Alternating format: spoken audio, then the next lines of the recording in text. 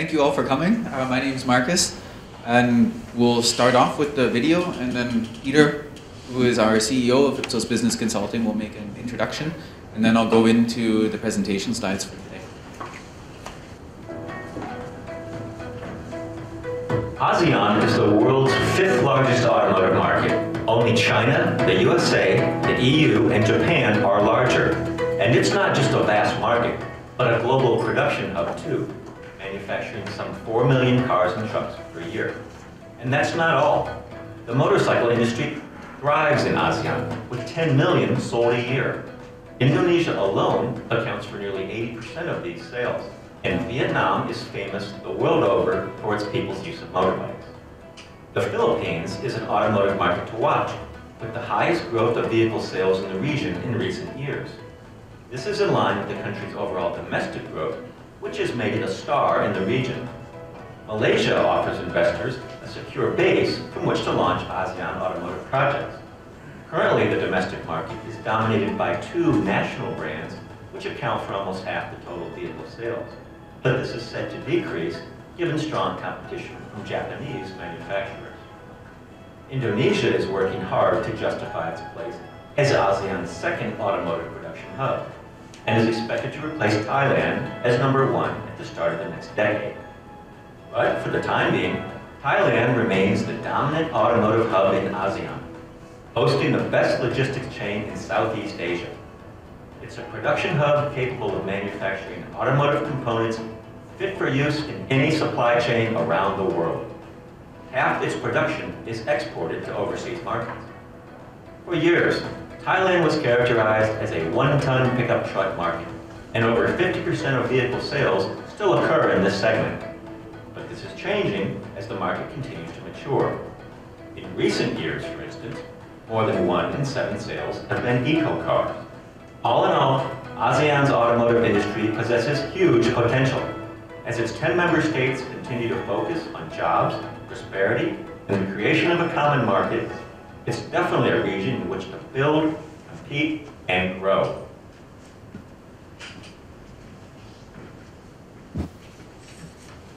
That was, by the way, our first attempt at a video, so we're quite happy with it. Anyway, good afternoon. As Marcus said, thank you very much for taking time out of your busy schedules to come here and hear what we've got to say about the automotive market in Indonesia and Thailand. Today, as we have had in the previous venues, we've done this in Tokyo, in Seoul, in Pattaya, and in Jakarta. We've got people from a disparate, whole range of different parts of the industry, everything from people who are interested in what I always refer to as the shiny cars, which is the first thing everybody thinks about, to people who are involved in the spare parts industries, the components, the coatings, the chemicals, and even the financing of the vehicles. So the whole range of issues. I'm not sure how much you know about Ipsos Business Consulting, but most people have probably never heard of us. We're the part of Ipsos, the global market research company that just focuses on business-to-business issues. So we're not in the B2C business, we're in the B2B business. And there are brochures available to give you a good idea about the other stuff, the complete range of things that we do. Today, Marcus and I Marcus leads our automotive practice globally, by the way.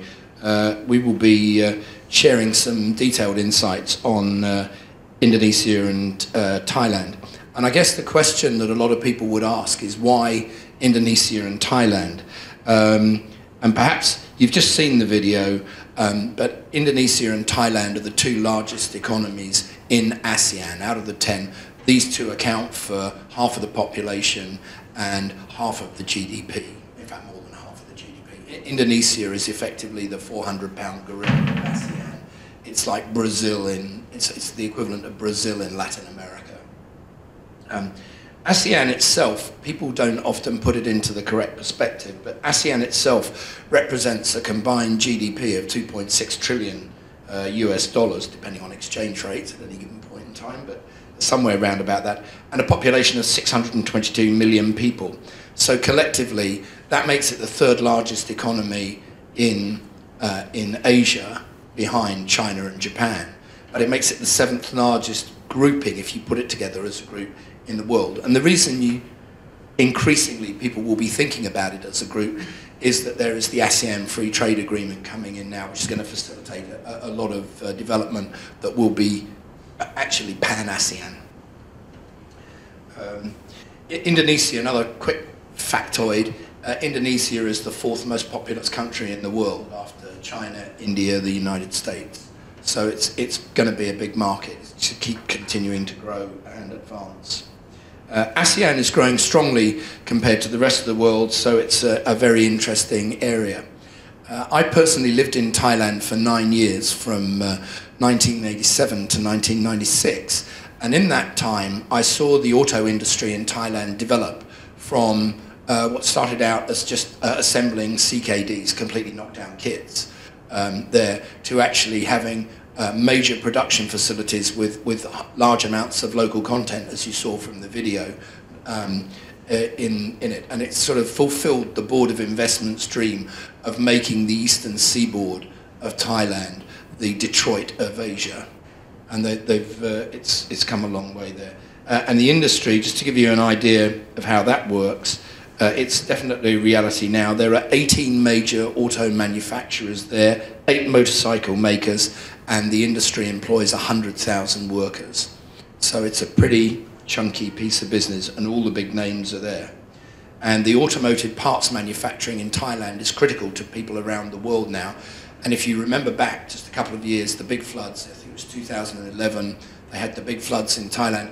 It affected supply chains for auto parts all over the world because they're shipped everywhere now.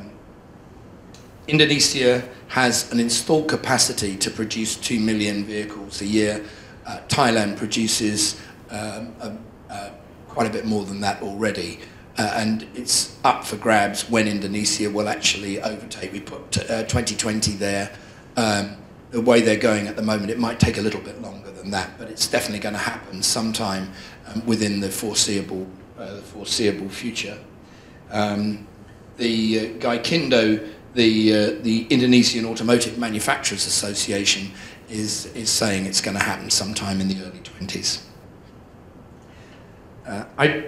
We've already held meetings, as I've said already, in other places. We've had a lot of positive and useful feedback from those meetings, and I'm sure what Marcus is going to show you now is going to trigger some more interest. So feel free afterwards to come to us with any extra questions. All the materials are already on the website, and you'll get an invitation to download them. So no problems there. So thanks very much. Over to Marcus. Okay, thank you, Peter. Just move this. I don't have the presentation on my screen. My computer seems to not give it to me, so I might be pointing a little bit more towards here, reading a few of the numbers. But really, when we go into this, and the work that we're going to be showcasing is coming from projects that we've done over the past years in the region. We started putting together these decks towards the end of last year, so we were doing it in November, December, and we rolled it out in January and made them available and started going around and introducing this. So some of this information is based on secondary statistics, where we've been just looking at them, analyzing it in different ways to understand what the actual opportunities are, also the challenges in the market. And some of the stuff that we'll be showing is actually coming directly from primary research, which is not available anywhere else, or if other people have it, then they're not sharing it. So there's a mix for both Indonesia. For Indonesia, we'll be focusing on the automotive market in general, looking at the passenger vehicles and the commercial vehicle market. Whereas for Thailand, what we'll be showcasing is the aftermarket opportunity. So there we're seeing a big shift towards the aftermarket because it's been growing for quite a few years now, and the aftermarket cars, or the population, is starting to mature in terms of vehicles. So the opportunity there is starting to become quite interesting. So what's going on in Indonesia? For those of you that know, over the past years, Indonesia has been selling fewer and fewer new passenger vehicles. That being said, we are still quite gung-ho, positive about the overall outlook until 2020. So we do expect a growth rate of 6.8% is what we forecasted internally. Now we've taken this to some OEMs, and they say we're actually too low. We've taken it to some suppliers and they say we're too high. So I think if some people say we're too high, some say we're too low, being in the middle is okay. In terms of what's going to push the automotive segment, and we'll look at that in more detail, is what they call, and I've learned today that it's actually the affordable car segment, but the low-cost green car segment is a new development in Indonesia that the government has been pushing. Some people say it hasn't been successful enough, but we'll see where it's come from. And we think that it's going to continue to push the market and offer real opportunities for the OEMs that'll be able to actually harness that. There's a lot of strings attached with this, and we'll touch on those as well. In terms of motorcycles, Indonesia is just a huge market for motorcycles. It's perhaps not as interesting for other motorcycle manufacturers because it is really the workhorse of the Indonesian economy, transporting goods and stuff like that. But we still see a fairly interesting growth rate of 4.8% for people, and it will play a large role as they urbanize, as smaller cities grow and people need to become more mobile. Truck growth and bus growth, we've both looked at these. Trucks, they've been purchasing in the past, and so we do expect a little bit of a slowdown here.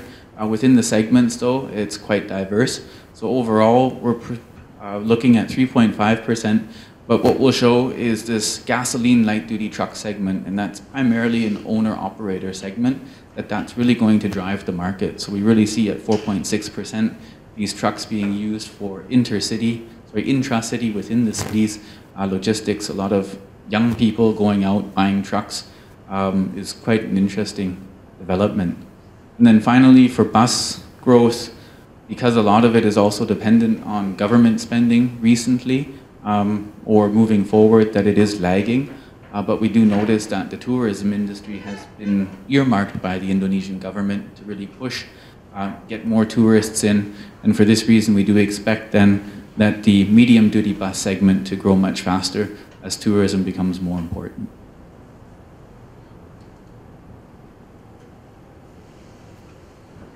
So what is Indonesia? Peter already mentioned it's the 400-pound gorilla in the room that some people are talking about, most people don't know about. I had the opportunity to travel there a couple times last year for projects, go around to not only the greater Jakarta region, but look a little bit outside. I haven't been to many places, but it's very, very diverse. It's got 6,000 inhabited islands. If you think about what that actually means from a company standpoint of view, how am I going to figure out the distribution requirements? Where do I need to set up my showrooms? How am I going to actually reach out to the people that want to buy my car? What are the differences between the different islands? I mean, you have so many variables in the room that you need to take into account when you start thinking about what the opportunity, but also what the challenges are of going into Indonesia. And if we look at the distribution of the cities, I mean, you have 10 million in Greater Jakarta, and then it drops off. But those smaller cities, 2.8, 2.5 million people, Surabaya, Bandung, I mean, this is really where the growth is going to take place over the coming years. If the government is able to make the policy changes that's necessary to drive the growth, especially in the smaller cities, these are the smaller cities that people need to have on their radar if they're not there yet. We'll go and look at what some of the OEMs have been doing, and then we'll actually see how far some of them are to already reach out into much smaller places. But it's definitely a fairly complex country to understand. Quick macro look at what's happening population-wise and also urbanization. So this is based on a McKinsey study, and we've used that as a basis to make our own projections. But by and large, you still have a very rural population. And even by 2020, you're going to have a fairly rural population. As urbanization moves forward, there's still going to be a lot going on to 2025, even into 2030. What's interesting over the next 5 years is really that it's projected, it's expected, that there's going to be 21 million new consumers or consumers joining the consuming class, which is roughly estimated at or set at $3,600 per year at 2005 rates, annual income. So owning cars is actually feasible for a small family if they save up for a few years, but car ownership is definitely achievable. If you think about other industries as well, they're starting to have money and they will be spending, and over the next 5 years or 4 years now, 20 million new consumers coming into the industry, coming into the economy will definitely impact a lot of companies.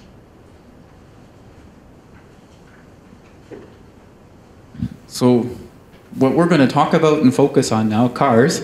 How big is the population? Almost 12 million. It's actually not that large if you think about it, what happens in China. But then if we look at where it's going to be growing and what's been happening over the past years, I mentioned it's kind of in a rut right now. It's a little bit of a bump, but we do expect it to grow. And then what's going to be really driving it is the MPV segment. What we see from a volume standpoint of view that's quite important. It'll remain quite important. And then what we have at the bottom there is what we call the low-cost green car segment, which is going to be where the opportunity is. Now, at 8.1% and 4 competitors right now, it really means if it continues to grow that there's going to be volumes. We know people are going into the market. We have GM that's looking to invest or has invested with its joint venture partner, and other companies looking to use this as a basis for export. We see those 2 segments, and then finally we do have the SUV segment, quite interesting to see which companies try to understand what the opportunity is from a cost standpoint of view. It can't all be luxury SUVs that are going to be driving that market.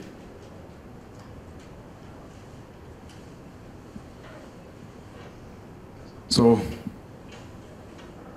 Indonesia has been for many years now, perhaps some people say Japan's backyard. Toyota really runs and owns the market in terms of their market share. You have Honda, and then you have Daihatsu and Suzuki with the small cars where they specialize in, really basically putting everything on the road. So from a Japanese OEM standpoint of view, I guess some of the key questions they'll be asking themselves is, how am I going to be able to protect my market share moving forward? As the market grows, how can I keep the consumers coming in and buying Japanese models versus Western, if we think about the European brands, which are basically non-existent, or even Hyundai, Kia from Korea, what actually is the opportunity for them to not only grow their current, perhaps minimal market share, but then as the market diversifies from a branding, from a communication standpoint of view, what is the value proposition that you're going to need to have in order to attract new customers?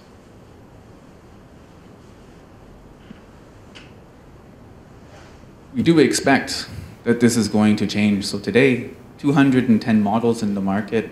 As the market matures and as new OEMs come in, new brands come in, we would expect that this is going to increase. It's very difficult to predict how many models people will be bringing in, but I would think realistically we could be looking at 230, 240 by 2020, depending on how buoyant and robust the market is. We look at who's leading the market, we see Toyota has been really capable at not only bringing in different models, they've been able to localize their models. So they have been able to tap into consumer demand and provide different vehicles, different models for different consumer segments.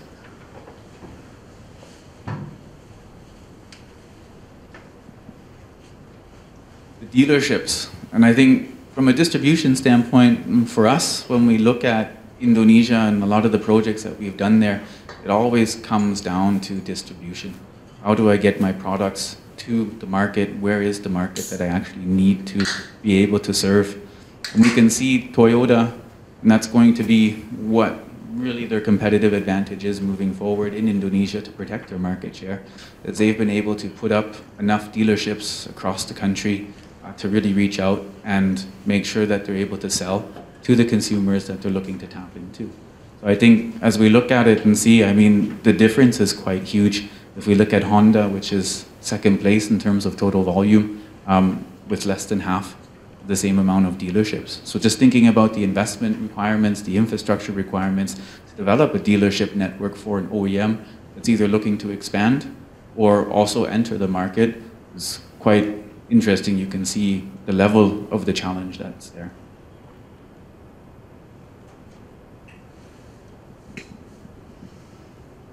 In the different countries, so we made this slide actually for the presentation in Korea because we had some people from Kia Hyundai.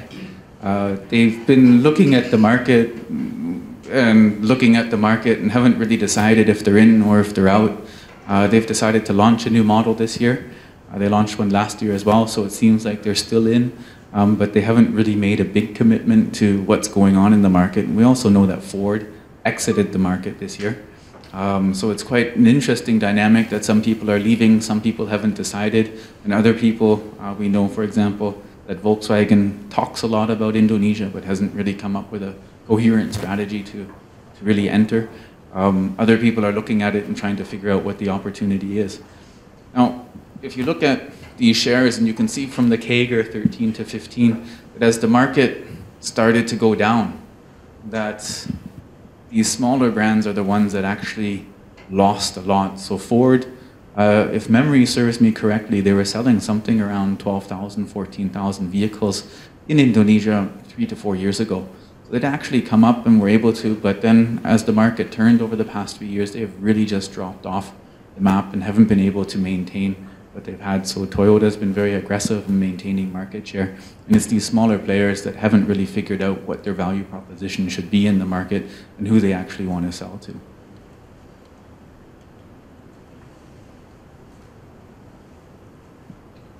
So the low-cost green car segment, interesting and important to understand this segment is that the government in Indonesia is using this as a footprint to, or a blueprint to try and bring automotive manufacturing to Indonesia.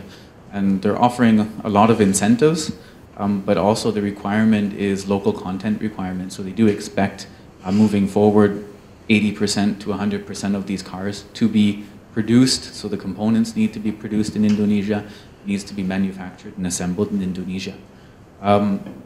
Toyota, for example, is almost able, from the last chats that we've had, to meet these requirements already. So they've been able to really localize and are able to produce quite complicated cars already in Indonesia, and have also been able to take advantage of this opportunity. We see, right, 5 cars or 5 brands, it's basically 5 models in this market right now. But as it grows, if it really becomes a success and they want to use this also as an export strategy into the different ASEAN markets, that this is really where the Indonesian government is going to continue to incentivize, probably look to further develop the policy and try to attract more of the OEMs to come into Indonesia as the value chain increases in quality and complexity.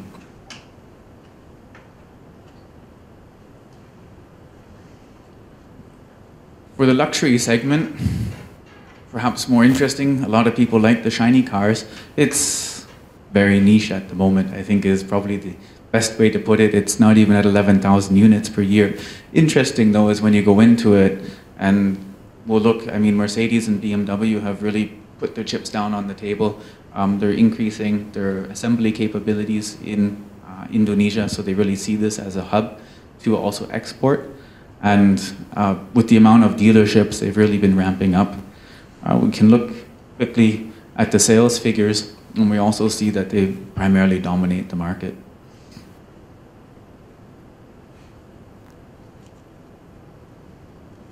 So for showrooms, I'm sure there's still lots of space.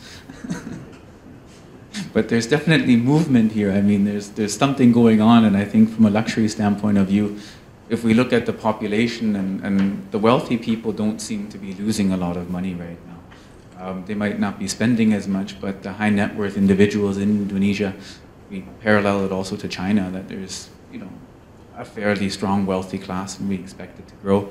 Many people expect it to grow, so there is going to be continued demand for luxury vehicles. And the big opportunity right now is, or the opportunity is really being taken by the German, or by Mercedes and BMW. If we go back to the mass market and look at what's happening, what we want to do is just give you an idea of the pricing. Obviously it's changed a little bit since the exchange rates, but as a good proxy you can really see, I mean, at 3,600 at 2005 USD rates, I was told I need to make that into 2016 rates. I'll figure that out soon. But 6,000, these are all 2015 US dollars. It's feasible. Low-cost green car with an entry level of 6,000 US dollars is actually quite okay. it really makes you understand how cheap cars have also become.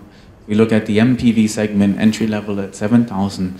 These are all prices that a lot of people will be able to afford moving forward. Perhaps not today, but moving forward, these are realistic prices. And Toyota has been able to provide a portfolio of vehicles, of models that are entry-level models across the spectrum. So they're really able to serve a lot of the different, or all of the different segments at prices that are very competitive.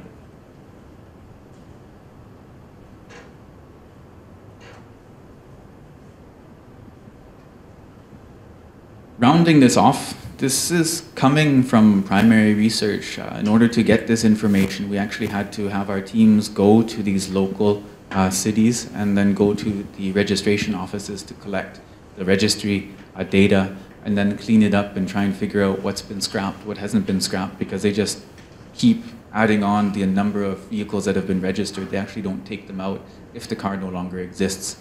And we've put this together to calculate the ownership population across the different cities. It's really just, again, to give you an idea of what's going on from a passenger vehicle standpoint of view, that when we look at these smaller cities, Bandung, Surabaya, or even Medan, that they all are much lower than 100 per 1,000. So it's really from an ownership, vehicle ownership rate, it's very, very low.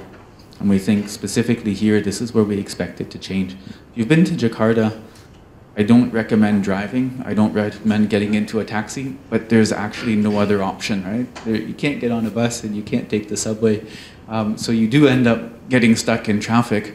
I haven't had the opportunity to drive in these other places, but I would imagine that given the level of infrastructure in terms of public transport and stuff like that, that car ownership as a first step, as wealth increases, will definitely be a category that new consumers are looking at.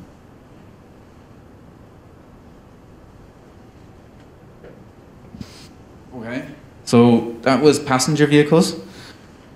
I want to look at the commercial vehicles. Just brief macro number overview for those that do macro stuff. You probably know the numbers already. I think really key here is just understanding foreign direct investment and where it's going.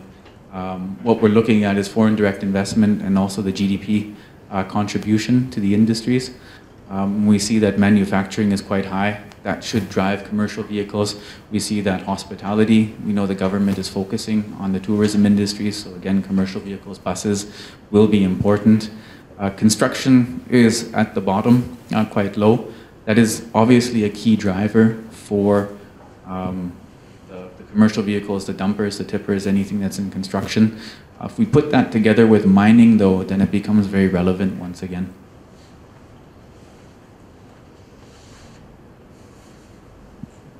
Now, what is happening? I don't know how many of you actually been following what happens in Indonesia every time the government, or in the past when the government says they're going to do something, then they usually say they're going to do something, but it doesn't necessarily get done. It's kind of been the opportunity for many years that hasn't really emerged. This is what they're saying this time around. We do see though that they're making the right steps, the right noises, and actually implementing a lot of this. Obviously for cars, for commercial vehicles, road construction is important. This is what the plan is, 2,650 kilometers of non-toll road and another 1,000 kilometers of toll road. This will be important from a logistics standpoint of view. This will be important just for personal, private car ownership. So there is a drive to facilitate ownership of vehicles. And then the other big one, port development, because you have all of these islands, you need to connect them somehow. There's going to have massive infrastructure development from a port standpoint of view, make sure that you can connect the islands. The other thing, the government is really pushing support for small and medium-sized enterprises, so they want the banks to increase the loan portfolio for smaller companies. They've been doing this to make it more attractive with the free trade agreements, specifically with Japan and China. India is also in that bunch when it comes to exporting vehicles to Indonesia. Down payment requirements is quite interesting. They've been loosening the requirements, so again, making it easier for people to purchase vehicles, also commercial vehicles, these gasoline light-duty trucks, so making it easier to spend. And then the foreign direct investment has been remaining quite stable. So people still see it, countries still see it as an opportunity.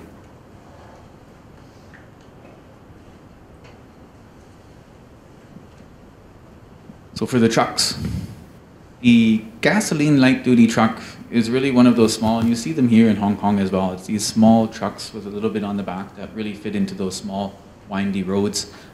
If you're going up into Soho, you see them on the hills going around. That's really what these are. And they're going to be necessary in the big cities as well as in the smaller cities just to get the stuff from A to B, especially with the level of traffic that you already have. So we really see that the GLDTs, the gasoline light-duty trucks, as a proxy for understanding what's happening, not only for commercial vehicles, but kind of also for the industry and the economy as a whole, because it's going to be these small and medium-sized enterprises that are going to be driving the economic development, especially outside of the Greater Jakarta region.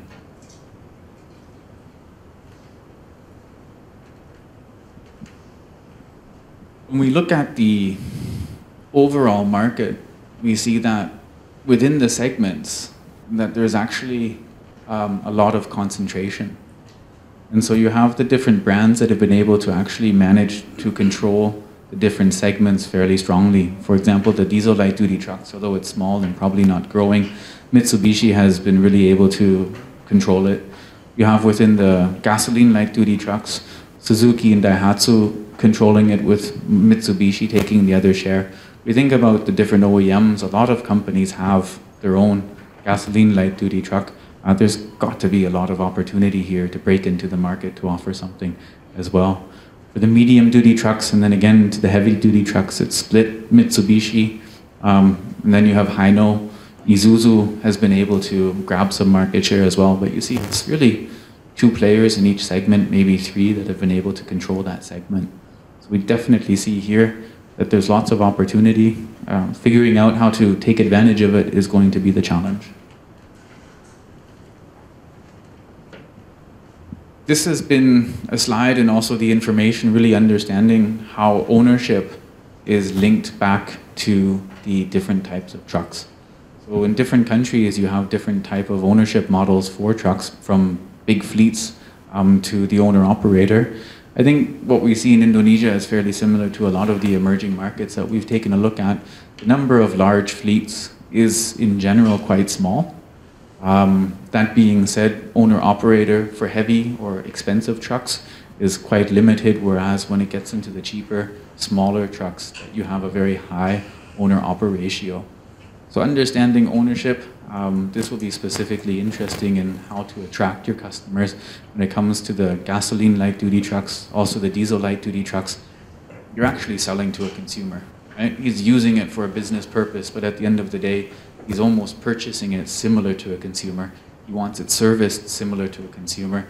He owns 1, 2, maybe 3 of these trucks and is running them either with his family or maybe with a friend. But it's really almost a consumer approach to selling trucks that they're using to make money. The split, again, fairly rough, but we see logistics, a lot of small owner-operators using their truck to ship things around within the city, and that's really driving it. It's a very fragmented logistics industry within the cities as well. And then small business owners make up the other side. They actually rent out these trucks if they're not using them and try and make money or keep the payments going on the side. Price-wise, if we put this back into perspective, we had entry-level, low-cost green cars, $6,000 US.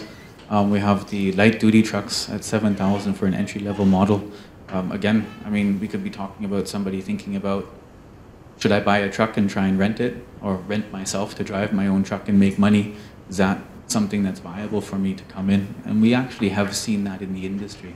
So this is really a feasible way for people to make more money or make money, have a livelihood, send their children to school, is by having a truck, 1 truck, 2 truck, 3 trucks, and use that as a basis to start a business.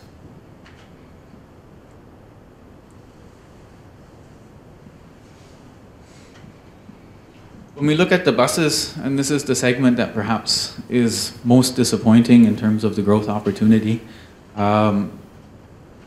Minibuses, that's what's driving around the cities. It's also being used by schools and stuff like that. Quite a big portion. But then the medium-duty buses, which is really going to drive, if tourism becomes more important for the Indonesian economy and they're able to attract more global tourists, then this is really going to be where we'll see the expectation of change.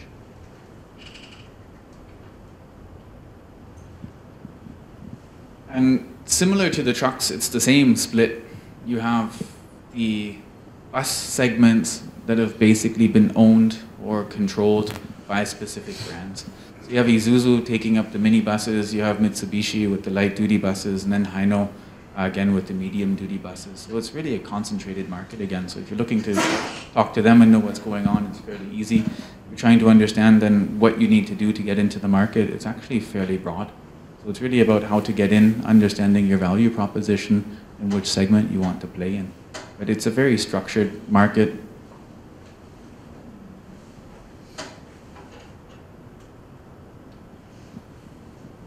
And again, then key understanding ownership, ownership distribution by segment, because this is obviously very important for the servicing. Commercial vehicles need to be serviced, so how you're going to sell, how you're going to service these vehicles once they're sold is going to be really important to understand who's actually owning them. What are they doing? How are they purchasing them? So we have, again, minibuses, owner-operators, medium fleets for the medium-duty buses, large fleets, quite non-existent.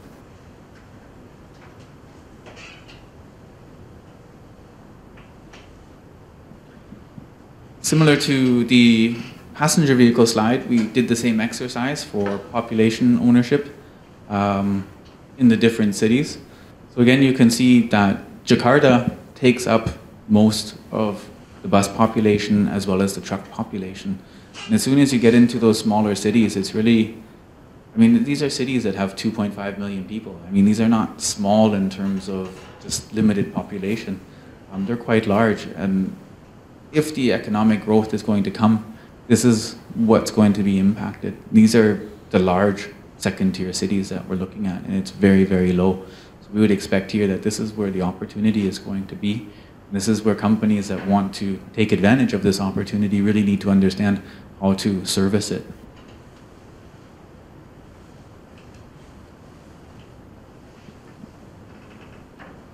Finalizing with some trends about ownership and also about purchasing, what we've looked at and tried to understand is how it's being purchased, what's the sophistication in the purchasing model for trucks and also for buses. So we can look at it, you basically have three separate models. Either you have a structured purchasing process, something in between, or you don't really have a purchasing department and it's just done on the side. And then you can see that the split is really on the truck side, no real purchasing model. Makes it very difficult if you're trying to sell anything from spare parts, lubricants, or anything to them. It means you need to have a fairly strong and sophisticated market understanding to reach these people. Whereas on the other side, with a purchasing department but without branch offices, it's really that, right? You're dealing with a lot of small to medium-sized companies in the different regions, which means that your service model or your sales model has to be able to make sure that you can touch out to this amount of different people.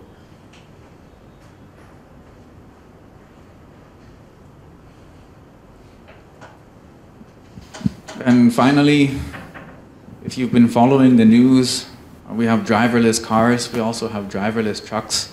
We're looking to see driverless fleets probably fairly soon, at least on the highways of North America and Europe. But in Indonesia, we still need the highways, and the adoption of bigger or more complicated technologies is quite limited. So anything from telemetrics, GPS usage, all of these things are still very, very limited. We see a little bit in Greater Jakarta and Surabaya. In other places, it's not even being adopted. What that specifically means is you need to know what people are willing to buy. Trying to sell them very fancy gadgets that could potentially save them costs is great, but they're probably not interested. There's not a lot of expectation here that adoption is going to be very quick across the different cities.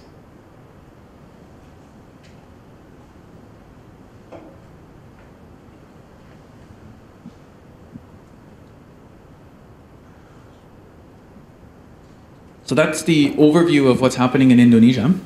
What we want to talk about now is the Thailand aftermarket, specifically the independent aftermarket, and why it's actually interesting. From a total population standpoint of view, we're really expecting to see 14 million units by 2020 that are out of warranty.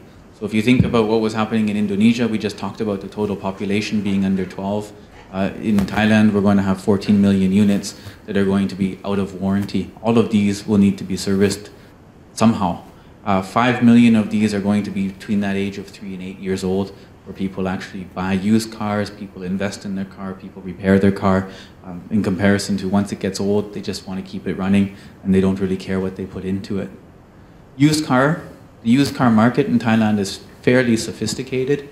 You have financing options, used cars to a certain extent also receive warranties. These are all very important to make sure that people are confident to buy used cars.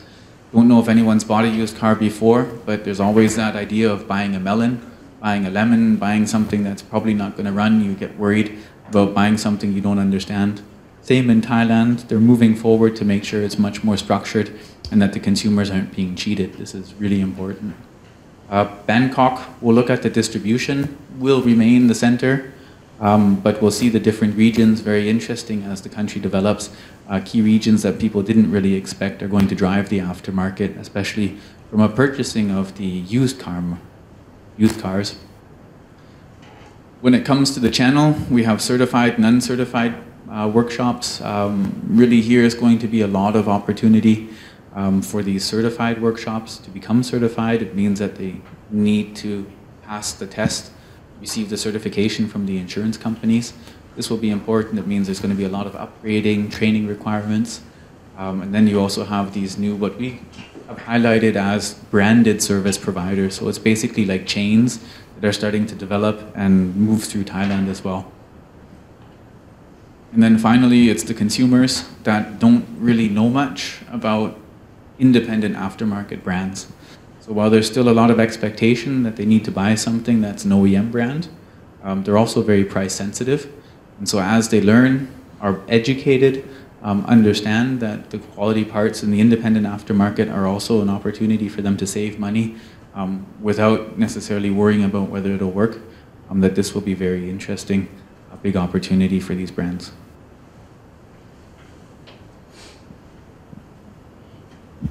In 2012, 2013, the government came up with a car scheme. They wanted to get more new cars on the road. There was a little bit of a dip in the economy, so they thought the best thing that they could do was subsidize the new car sales. That's exactly what they did, and they were very successful. You can see that they sold roughly 400,000 new vehicles a year on average in both of those years.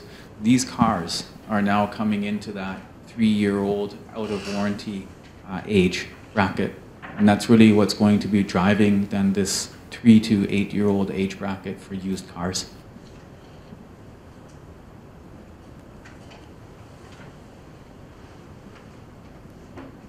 For the out of warranty population, again, we have a very strong presence of the Japanese brands. They've been owning the market for a long time. They own the brands in the aftermarket as well. When you look at it, similar to Indonesia, you had Toyota with a portfolio that's able to really reach across all of the different segments. When it comes into the other brands, though, they've been playing specifically in areas that's relevant for them. Isuzu pickup trucks. You have Honda that's been focusing on sedans. And you have Mitsubishi as well. Pickup trucks has been the primary focus. So again, you have a different split. And this is very important because for people in the independent aftermarket, they have to feel confident that they can go into a service channel that's able to service the vehicle type that they're also driving.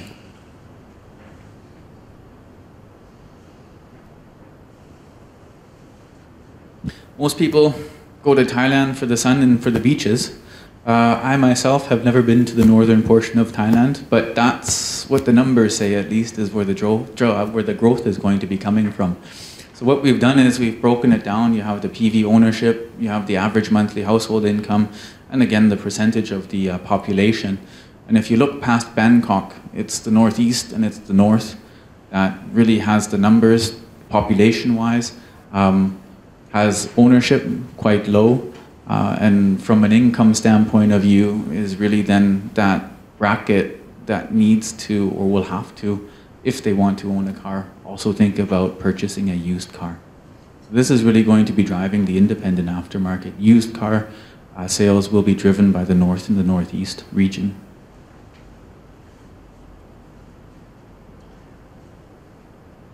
The good thing about Thailand is, at least for the automotive industry, the government tracks it and keeps a lot of the data. For used car sales, they actually track inventory, so they track the used cars that are being sold to the dealers, as well as the used cars that the dealers are selling back to the population.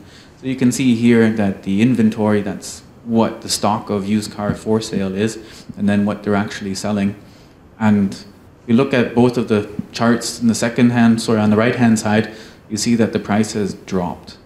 So as they subsidize the new car sales, the price of used car dropped significantly. And in comparison to 2011, the price is still much lower, which really means that those newly used cars, I suppose, those 3-year-old used cars, 4-year-old used cars, are starting to become very attractive at prices that are lower than what they were a couple of years ago.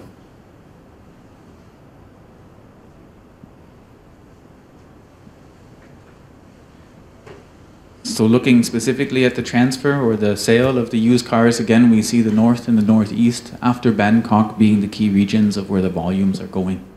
That's what we want to show here as well. In terms of trying to understand how they're being sold, we've tried to count them. We can only tell you that there's more than 4,000 independent outlets nationwide. So again, it's a very unstructured used car market, people, mom and pop operations that are selling used cars.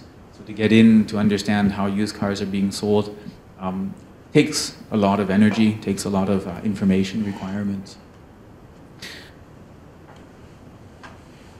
That being said, these used car dealerships actually don't offer maintenance services. It's very rare for them to have a used car dealership plus a garage.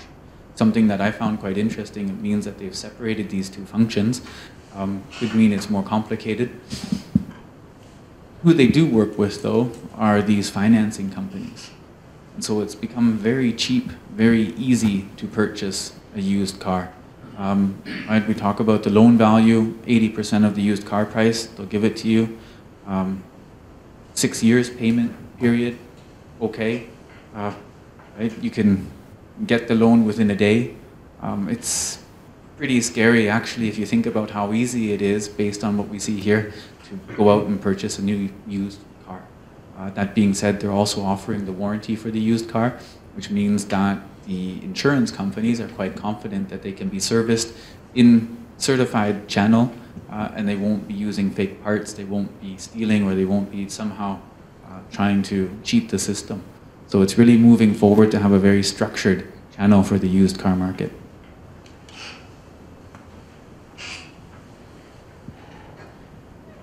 I'm not sure how many of you look at the e-channel for the automobile industry. If we look at, for example, in China, we see that e-commerce is something that's very exciting. For the automotive industry, it's still supposed to be what's going to happen, and it's the big opportunity that nobody really seems to know how to use yet. That being said, when we look at Thailand, e-commerce is not really existent. People aren't buying, they're buying online, don't get me wrong, but for the automobile industry, for buying any type of things that are automotive related, e-commerce, purchasing online, we don't expect that to be relevant for the next few years at all. That being said, if you're interested from a parts standpoint of view, if you're interested from an accessory standpoint of view, and you need distribution partners, you're going to have to find one of these general parts distributors, or also a parts retail shop, because everything goes through them. So there's a distribution layer that's really important that we see. The branded service provider, as they get more sophisticated, they will start developing stronger centralized purchasing models. But even today, when we look and go into the different outlets, we see that what you can buy in one outlet is not necessarily available in the other outlet. So it's still a very unstructured process. Before, this slide had a lot more information on it, so I've tried to reduce it. I know it's probably still not legible. Important, though, is the top line, number of outlets. If we think about where it's at, branded service providers, there's a few brands that are leading the market, but overall there's not a lot of them out there. It's 500, mainly in the key urban areas, but that's really not a lot. So here, a huge opportunity. They're growing very fast. We'll look at that in a moment. Then we have the certified independent workshop. Again, double what you have in terms of branded service providers, but still, if you really think about what they need to service moving forward, not ready yet to deal with the amount of volume that's going to be coming over the next 5 years and in the future. And then you have this big uncertified channel, and that's exactly what it is. Nobody really knows where they purchase, how they purchase, what they put into the car, but it's also the only opportunity that a lot of people have to get their car serviced. It's just there, that's what you use. And so as this environment changes, as the industry becomes more sophisticated, uncertified independent workshops is going to have to decrease just by nature, and the certified independent workshops will increase, and that's going to be where a large opportunity is for anybody that's trying to sell into this channel, get people to fix cars.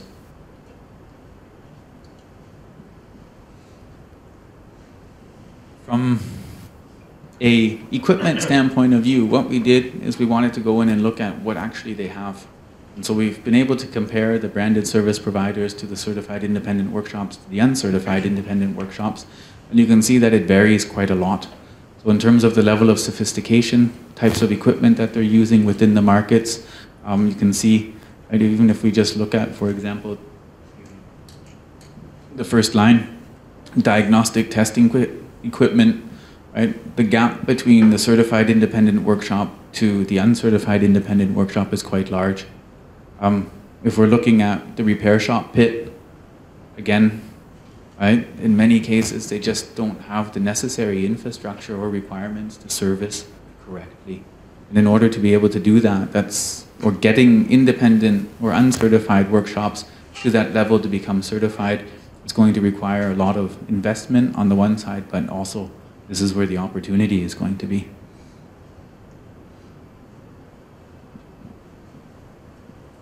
We look at what they can actually service, or what they think they can service at least. And again, you see that there's quite a big difference between the different channels. So if we look at, for example, manual transmissions, obviously the dealerships are able to do it, the branded service providers not, quite sophisticated for them. The certified independent workshops much more, but then the uncertified independent workshops, again, maybe half of them. So if you own a car and it breaks down and it's your manual transmission, right now you're actually very limited to where you can go. If you're lucky, you can get into the certified independent workshop channel. If you're not, where do you go? I mean, do you have to go to an uncertified independent workshop where they pretend or think that they can actually service you? It's a big issue right now, especially for car owners that don't necessarily have enough money and need to make sure that their car gets repaired correctly.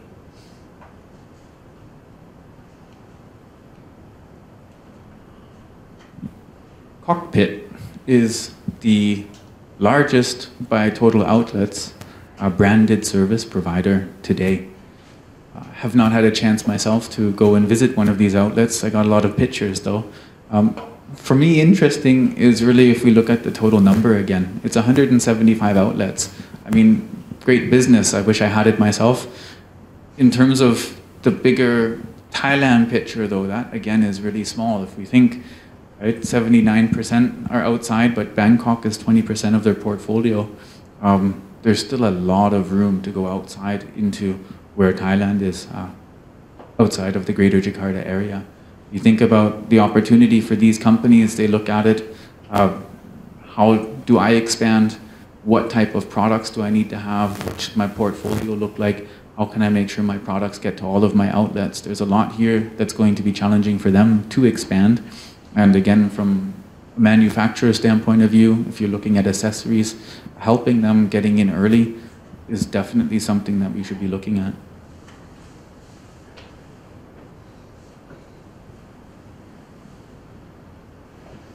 When we talk to the consumers and talk to them about the independent aftermarket, the key criteria, parts quality makes a lot of sense. Second, brand. If we look at the preference between OEM and non-OEM, then we see they prefer OEM. We didn't put the question, do you actually know any independent aftermarket brands, into the survey because it's not really fair. But when we talk to them outside of the survey, they don't really know, right? They prefer OEM because that's what they're told is good and what's relevant for them. But price or value for money is very, very important for them as well. And so there's this gap between understanding I need quality, but I only know OEM brands that I can use in the aftermarket. And this education requirement, or this gap in knowledge, is where the independent aftermarket brands are really going to have to focus on in order to convince consumers that their products are just as of high quality and can be used as well.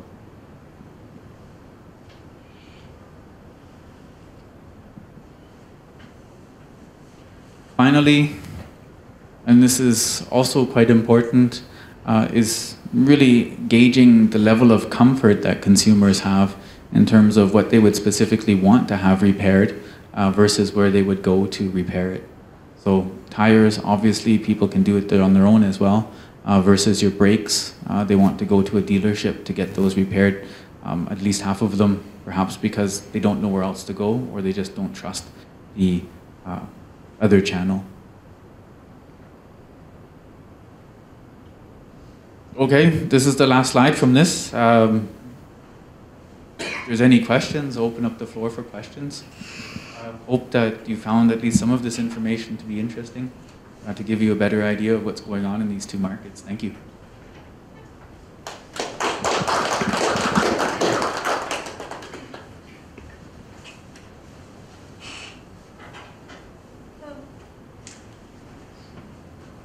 I just have a question about, do I have to talk? Okay. If the second-hand car market in Thailand is growing so much, how do you see that impacting the entry-level car market in Thailand? Do you think that it will take away sales from there? And will people, instead of deciding to buy a new entry-level car, they're going to be going for perhaps a fancier but used car? How do you see that? I think what we've seen from the actual price aspect from the used cars, that there's actually a lot of inventory right now. And so for them to get rid of that inventory, they really need to offer more or highly competitive prices. So I think right now where we're really looking at in the used car market, we have a segment that is definitely much below an entry-level new passenger vehicle for people to purchase. And so I think if we look at also the income disparity within Thailand, there's a lot of a lot of consumers that want a new vehicle or a second new vehicle, whereas there's a lot of areas where a new vehicle is just not an option. And the used car is at that point where there's enough volume and at a price point where they're going to be shipping these used cars into that area, specifically in the north and the northeast. On that note, we also expect used cars to actually be exported potentially from Thailand into the markets. You have Myanmar and you have Laos that are close by. So we'd also potentially see more export of used cars into those markets. It's kind of a below new entry level point.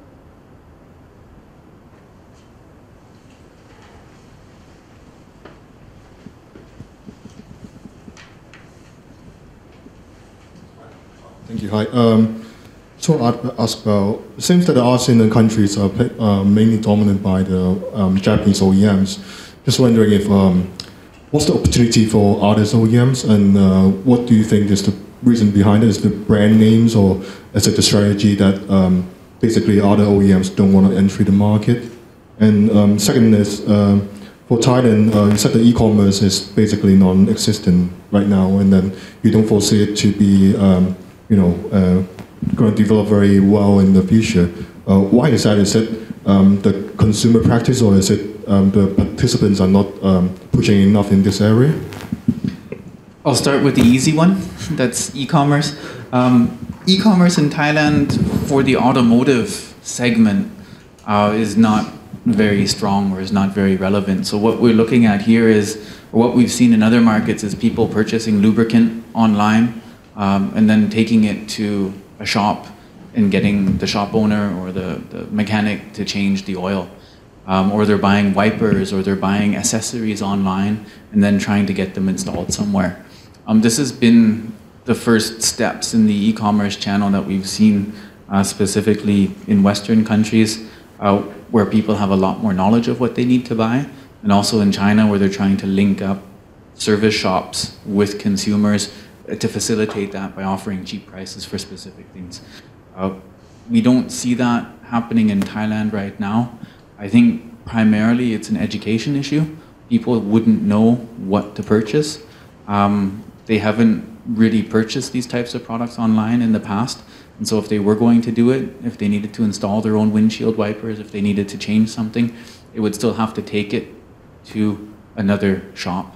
And so this whole aspect of buy and bring versus do it for me on the consumer side is still very do it for me, and I want the mechanic to do it, but if I buy my own stuff and then expect them to do it, is there still a lot of acceptance in the market for this type of practice? So that's why we don't see that this is going to be relevant within the coming years, specifically for the automotive segment. The other question was about Western or non-Japanese OEMs into Indonesia. From what we've been able to understand and gather, the Japanese came very early and have been able to develop very strong government ties. This is specifically important because they've been able to suck up, perhaps would be the best way to put it, a lot of the assembly capacity, and have been able to a certain extent, at least monopolize it as well. So you don't have a lot of very highly qualified assemblers in Indonesia for other OEMs to work with. So for them to come into the market, they actually need to make a much bigger investment in terms of building up the assembly capabilities, finding specific partners that they can work together with. We had a chance to talk to Mazda in Japan. It's specifically one of the key issues that they said they want to be in Indonesia. The problem is exporting to Indonesia is still quite expensive, where you have to compete with the assembly and manufacturing capabilities of Toyota that's there, and they can produce at a much cheaper price. So there's really that aspect there about the quality of the value chain and the capability of the local labor force to provide or to be able to assemble and manufacture. So for the entry level or mass market vehicle, that's definitely a competitive issue. I think the other aspect is we've seen, for example, Ford exit the industry. We've seen Hyundai, Kia hasn't really decided what they want to do in Indonesia. So you have Hyundai assembling some.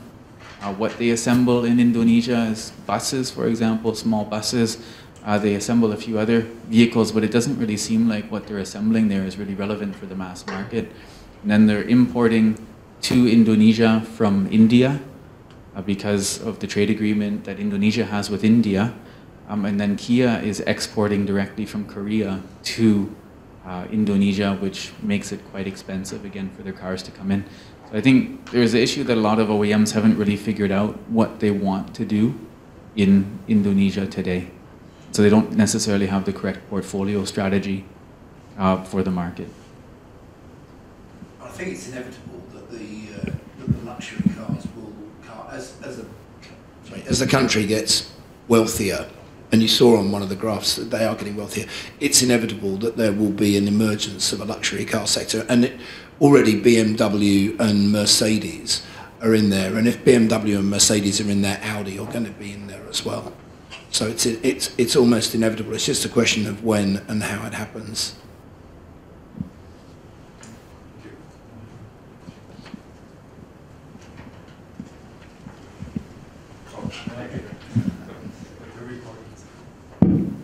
Yeah, thank you for the presentation. I'm currently a professor with City University of Hong Kong. Before joining the university, I was in the consulting business. I did a dissertation regarding the motorization and vehicle purchase and use behavior in China. At that time, we see the two types of people. One is people only purchase the vehicle based on the pricing.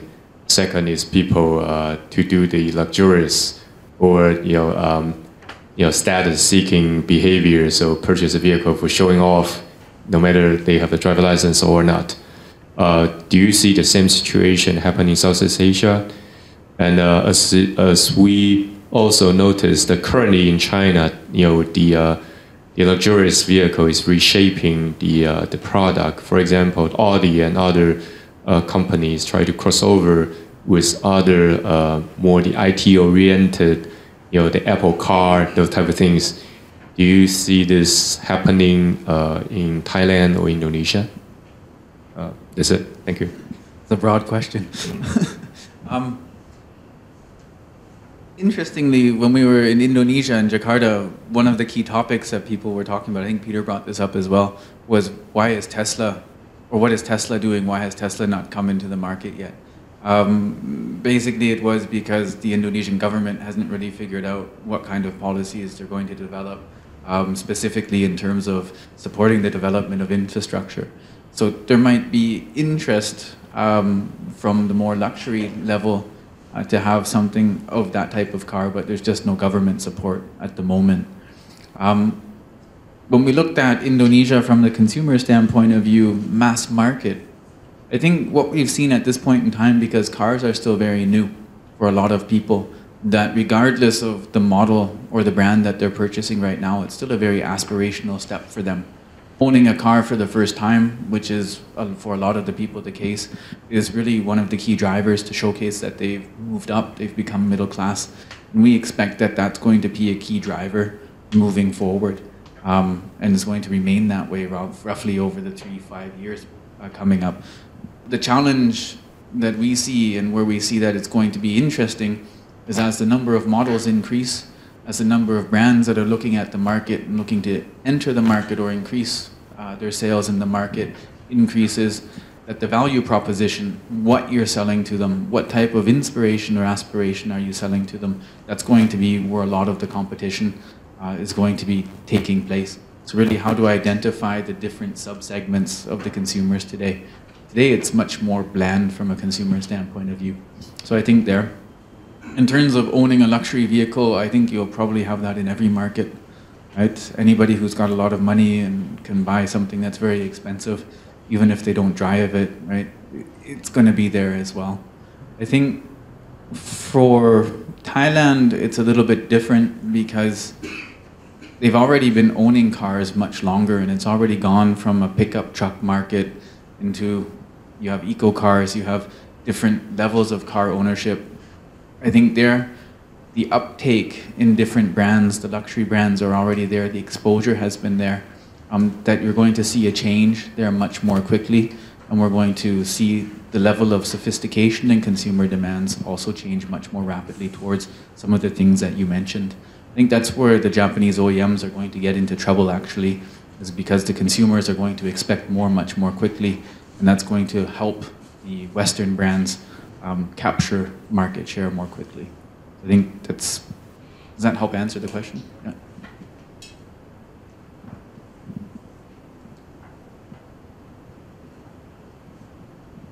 Okay, thank you very much. It's already 1:45, so I hope nobody has stayed past the time to go back to work.